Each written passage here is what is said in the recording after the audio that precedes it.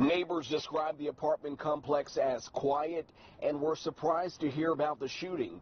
Now they wonder if more could have been done to prevent it.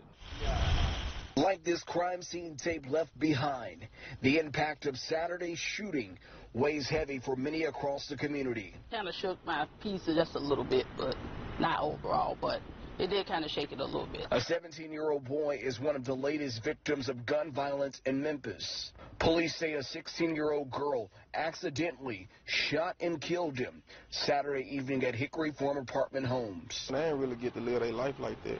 So, just hearing about it, that's unfortunate. Taiwan Walter lives in that apartment complex and wonders if more could have been done to prevent it.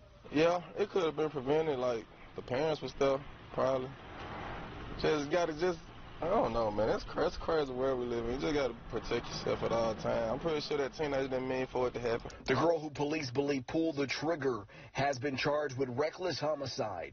Police say she got the gun from a 16-year-old boy who is now charged with juvenile possession of a handgun.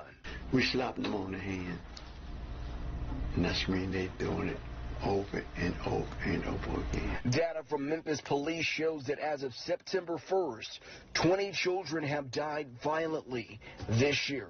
Stats like those are why Stevie Moore of Freedom from Unnecessary Negatives is calling for harsher penalties for those who kill children. I don't care what they say. They should be held responsible, man. Come on. We can't keep excusing this stuff every time it happens.